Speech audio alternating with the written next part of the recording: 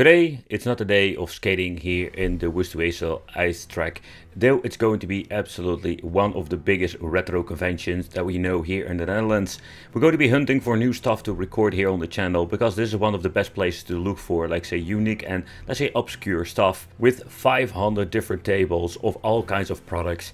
Think about Pokemon retro games, but also when it comes to let's say modern games, everything can actually be found here. By getting on the convention, the first challenge is to defeat Dark Vader and his gang, because they were also here on the convention. Absolutely awesome, beautiful costumes when it comes to the cosplay, and getting more of a convention vibe going on. But let's go with the flow and let's go.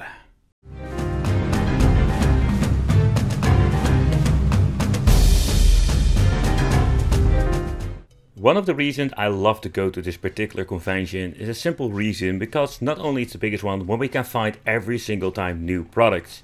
Where retro gaming is getting more and more expensive every year, there are still hidden gems on conventions, but you need to dig deep, and I think that is one of the challenges that I love when it comes to let's say retro game conventions. Yes, I can go to Evil Bay or I can go to my local marketplace and just buy random stuff. That is easy, that works so much faster sometimes, but I really miss the thrill of the hunt when it comes to retro gaming. And looking onto this like say crazy huge 500-ish tables like say convention, there is actually so much that we can find. And at first you're thinking retro game convention is going to be all retro, but you can actually find so much different products. So when it comes to the PlayStation era, from the PlayStation 1 all the way to the PlayStation 5, games can be found, including also when it comes to other let's say peripherals. In the end, it's absolutely not, but I'm hunting for let's say the unique and you know the crazy stuff. My mission today is just to walk around, find products that I can review and just showcase here on the channel. And I do have some couple of things I already noticed before even recording this video. And also in the end we're going to do a loot video or a loot haul video, because I did pick up a lot of cool stuff that we're going to be reviewing and check out here on the channel.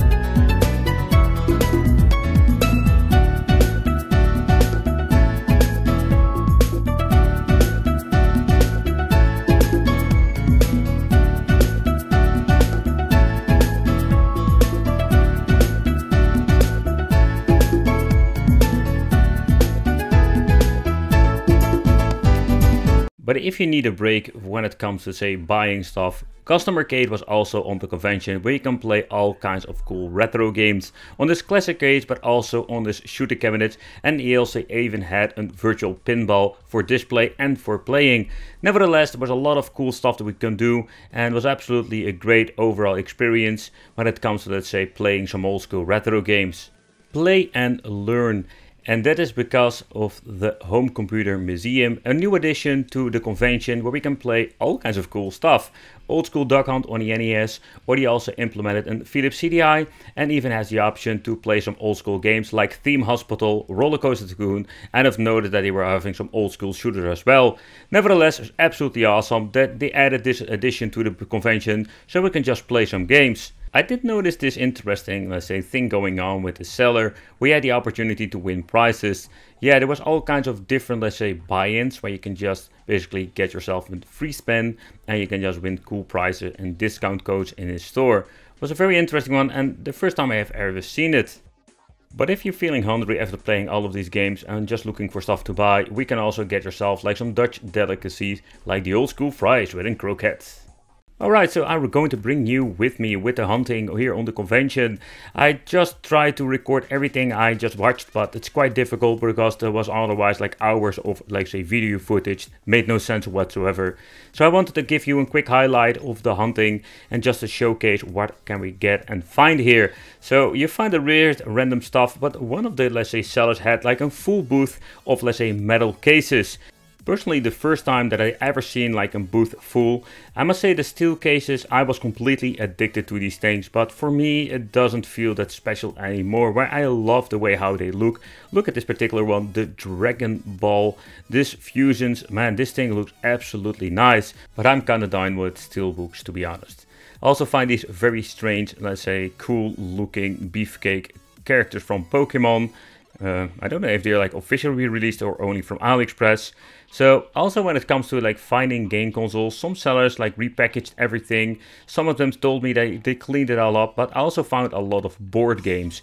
So it's just so random. When I'm just bringing you with me on this video footage, you can just see how much different stuff there is on, let's say, one seller sometimes. So when it comes to recording these things, it's always quite difficult because I need to just look at my camera sometimes to see if I'm actually like recording the right things I wanted to showcase here on the video.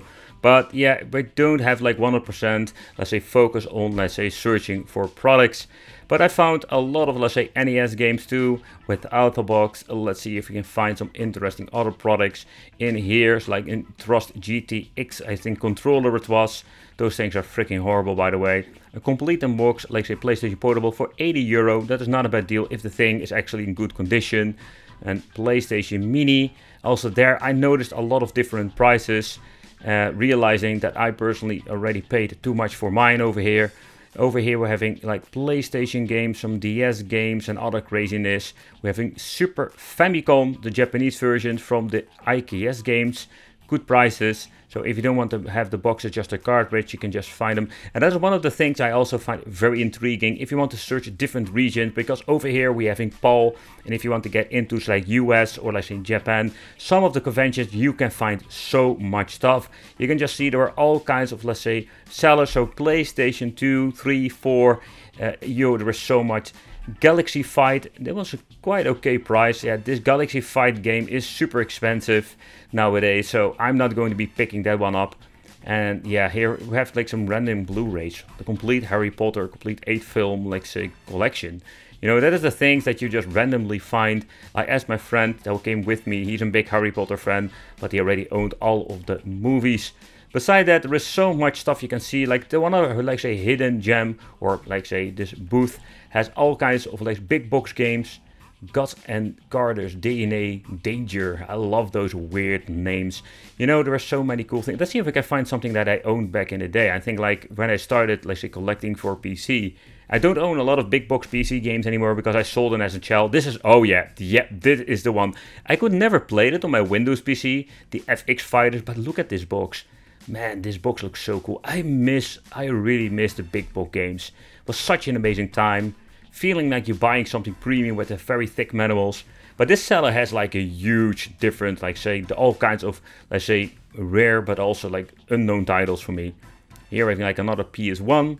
This one is okay condition. There's no price, so yeah, whatever. You know, I didn't ask the seller what he wanted for it. Okay, next up, let's see. I also picked up this Time Crisis game because, yep, I bought myself something else that comes with it. I noticed this PlayStation 2 television, complete in box, absolutely cool. I made a separate review about it. I did own it without a box, but yeah, I do have a double feeling about that Sony television. Going further, there is so much actually stuff that we to see over here. I sometimes don't even know where to look. Ooh, look at this. Never seen that Atari portable thing. That is very awesome. If you're looking to search for an old Nintendo DS console, there were a lot of box versions and also some loose ones. The Game Boy, this one is in absolutely pristine condition. Look at this. If this was an original channel, at least the screen at front was replaced, €125. Those Game Beurs are getting more and more expensive because a lot of them are not original anymore and are being used for modifying. So this seller has all kinds of cool, let's say, hidden gems. One of the other things is that this guy was selling all kinds of custom made pieces. That is one of those art things you find on convention. He even had a special offering of a lot of discount because he wanted to stop making them, but they look absolutely cool. I love that Goku one on the Cloud and the Gogeta. So I found a Neo Geo AES on the convention. Wow, this is absolutely awesome. That is maybe the first time in years I have seen one. These things were absolutely like legendary. He was asking €450 for it. Yeah, unfortunate, it is not in mint condition, but if it's worth it, that is something you should decide. Having a cheap game, that is something you can find a lot on the convention with special sales, but also like €2 games, Xbox 360 controllers, all kinds of, let's say, like cartridge based. You can find all kinds of cool things in here. And that's what I mean, if you're going to be deep dives in this, let's say, rabbit hole of games over here, you can find even like old school multi-game cards. I don't collect them whatsoever. By the way, the newer generation is so much better from AliExpress.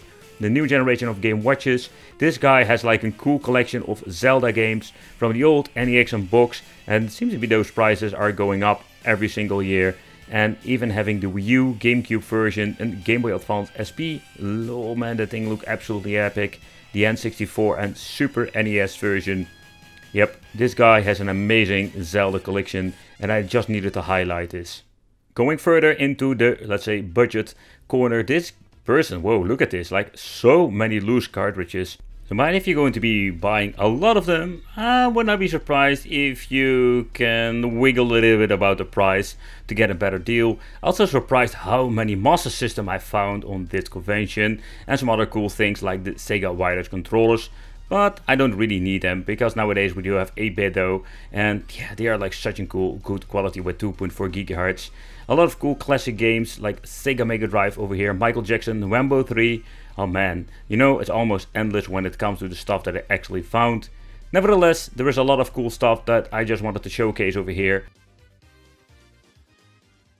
But the thing I was really surprised by is actually how much different stuff you can just find on here. Where it's called a retro game convention, you can also find a lot of plushes from all kinds of movies or series. If you want to deep dive into the rabbit hole of collector edition of the Switch, also here like a very huge and beautiful variation of different kind of collector editions.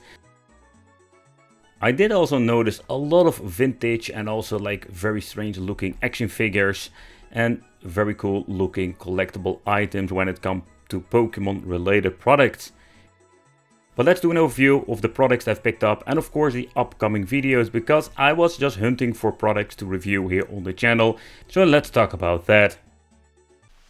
Alright, so what did I actually buy on the convention? A lot. But let's start off, I have the bag over here with stuff. So let's start off with some plug and play action with this very strange one. I've paid €4 for it. I just love these plug and play things, and I can tell you we can make so many wrong, I say, wicked intros with this. Like, yeah, you will see it in the main video. But it was another thing I picked up when it comes to plug and play. At first I found one complete in box, but I went for this one with this very nice case, and you maybe not believe me, but I've paid €1 for this. Seriously, like €1. I don't know if it's going to be working, but where I don't really love playing these sport games. Sega Genesis controller, fake one with, let's say, a €1 control. Man, I needed to check this out. So we're going to have 2 plug and play videos coming up. So that's going to be a lot of fun. So let's move on to the other one and let's see what I picked up more. Alright, so next up we have this Super GP. So I already reviewed the controller for the Super Nintendo, and I've noticed there was one for the Mega Drive. I think there was also one for the PlayStation 1, I don't know 100% for sure. And there is one for the 3DO. But this is a controller you will hate or love. For me, it's absolutely the best controller for playing fighting games, so that's going to be absolutely fun. Yeah, €40 was the asking price. I think I paid around like 30 or something. So it's still quite a lot of money for an old controller, but these things are quite rare. You can find them on eBay, but they are going to be super expensive to import them from Japan.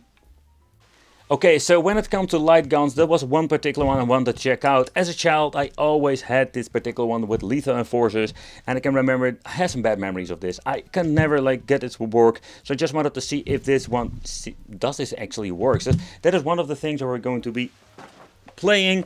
I also picked up this Terminator arcade game for the Mega Drive. Oh, I can still remember that I, let's say, played it from a friend of mine had this. So I played it with a controller. That was not the way you want to play this. So man, this is going to be absolutely cool to use the Konami gun. Does this actually work, and how does it work? And there was another game there. There was a game there. Where is it? Yeah, there he is. So here we the Lethal Enforcer. This is the setup. This is going to be a cool video. There's still some video corn. I'm guessing this is like an extra rental or something.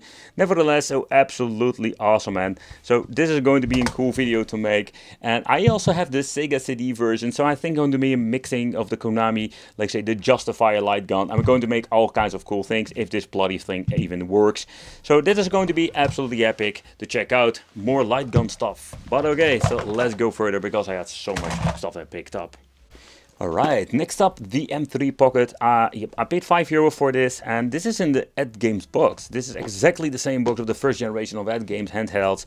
And he had like 3 versions. He had the green, the red and the blue, and I went for the blue one because it's actually on the cover. Yeah, this is very cool. Let's say I love these like strange looking one. 2.5 digital crystal LCD. So you know, a lot of cool things like Bubble Master. So I'm just was really curious about this. If this is going to be working. I think it's still new in box. I don't know who sells those or what kind of country also sold these things. 30 games included. But yeah, more handhelds because of the handheld addiction. I just needed to check it out.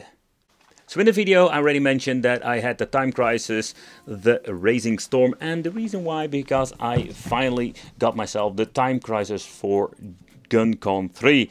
Yeah, this is not like a light gun situation, so this actually works with sensors.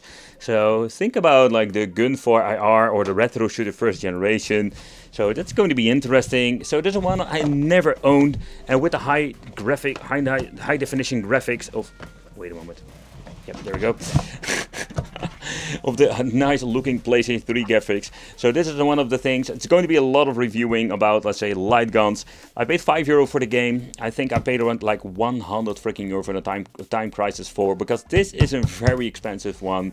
So it was a fellow collector on the convention I know for many years. So absolutely awesome to get this from a pretty good deal. So the end part, I went for this GunCon. Yeah, I bought a lot of light guns, I'm going to be honest, and I wanted to make a lot of more videos, because for me, like Point Blank, it's absolutely a very cool game, and I always wanted to check it out. So this is a complete box in a very good condition. So it's kind of funny that I just noticed that they put a name on here. Oh yeah. Nevertheless, I got another game, so I'm going to be switching it out to make it in better overall condition. It even came with a demo. So let's see, Ridge Racer Type 4 Collector's Demo. Okay, that's cool. Free demos, who doesn't love that in nowadays? Okay, so this is one of the things I'm going to be separately reviewing here, doing some cool gameplay about this. And I also have the Point Blank 1 and 2, and I think it was even a 3. So we're going to be looking up, making a complete collection, but first just going to be looking into the game. And yep, I got another one of the game thingies. Yep. I've bought the thing I always had as a child, and this is actually the Time Crisis G-Con 45 in very good condition. I already have the game, but I just wanted to have the box and make a separate video about it. It comes with the game, I'm just going to leave it as is, so that is absolutely epic. But this next thing maybe makes no sense, but I just needed to check it out for what are the differences. And let me explain what I mean with this. I also picked up this one.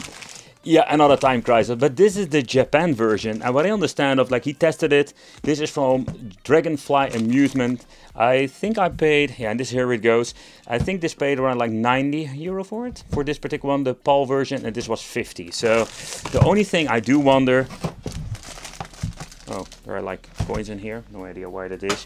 One thing I do find interesting is there actually in game in here, because that's not how it feels. Alright, so let's check that out and let's see if he gave me only a gun with a box, or is there actually a game in here. That's one thing I didn't fully understand. Ah, there we go. Okay, it comes with the game. Yeah, I completely like forgot about it. But yeah, I do have like a modified PlayStation where I can actually use this. But you can just see that we have the gray version. And we have now also the black light guns. It's kind of cool. So I also wanted to check it out. Maybe do a separate video, maybe in combination. I don't know for sure. But for now, let's just take a close look at it later. The box, you can just see how in good condition it is. It's maybe the best box. But also it feels like different overall quality when it comes to the print. So man, you can see Point Blank 2, Time Crisis PAL, Time Crisis Japan. Man, it's going to be absolutely a light gun fetish. Yeah, baby. From the same seller as the Japan Time Crisis, from Mr. Dragonfly here, I bought the Justifier. Yeah, I never owned this one, so I wanted to check it out. Another thing I wanted to do is look into some different games in the future in video. So Crypt Killer, Lead Enforcers 1 and 2 will be fun. We're having over here this project Horned Owl. I don't know how to pronounce that, but I've never heard of it. So I'm going to be looking into the Diatology. I don't know if I own this game. I think I do. And Area 51. If they're like affordable, that is another question. But it would be fun to check out this particular Justifier and combine them with different games. So yeah, he posted it on this page, and this game is, or this game combined with the Konami Justifier. I think it's going to be absolutely a very cool, I say, overall experience. Okay, so this is one of the things, or basically this is one of the many things I've picked up, and this is absolutely nuts. It's going to be just a craziness of, like, say, light gun stuff. And the reason I also owned a lot of products that I wanted to check out here on the channel, and I have no idea how to basically like close this thing. How do I need to do this? I got a ready brain. There we go. Is this the way? Yep, there we go. Okay, so I'm going to be having a lot of fun in the upcoming month, I can say, with all kinds of, let's say, light gun things. But yeah, there was still one thing I'm going to be cleaning on my desk, because there's one thing that is absolutely awesome. I've never seen it. Let me know in the comment if you have ever seen something like that, because this is maybe the grill or maybe the best find. You know what they say, you need to save the best for last, right? A couple of conventions ago, I've noticed this huge tower, and I was really intrigued by it, thinking, what the heck is this thing? Realizing this thing is an Xbox 360 inside a huge case. Yeah, personally, and that is the thing, did you ever seen something like this? I have never seen something like this before. Alright, so the seller itself asked €75 for it, got a small discount, was kinda nice of him to do that. But this is going to be absolutely an awesome video. Xbox 360, there was the only sign he put on there on the case. But when you're looking at it, look at how big this thing is. It's kind of huge, and yeah, this is going to be a separate video. It's going to be absolutely cool. But why did they do this? It's very simple, because look at the power supply. This is the first generation of Xbox 360, so the red ring of death is absolutely an issue. And maybe that's the reason why they put this in a case. Nevertheless, man, this should be something very special to check out here on the channel. There was a seller owning a PS1 box. I wanted to have a PS1 complete in box, only as €10 for IKEA's games. Let's see, I can remove this thing. Need to be very careful. Yeah, see, that's the reason why they shouldn't put anything on there, because it already damaged the box. Yeah, nevertheless, this is, I think, the number for this, like, say, administration. So let's remove that too. Let's see if there's a horrible sticker. Not that bad. The box is not in perfect condition, but there was one thing I've noted. Look at this. Like, this is absolutely cool. Inside, like, also this is not in good condition. It just came with a controller and a power supply. I'm more like, €10, that's a bargain.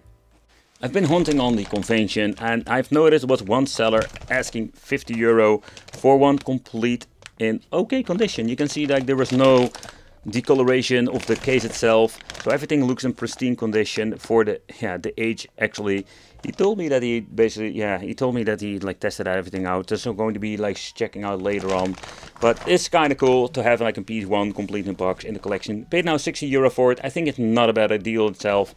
I also in the video noticed that there was one for €35, but that was like kind of yellow and kind of filthy. So I don't mind paying a little bit more sometimes if it's in good condition.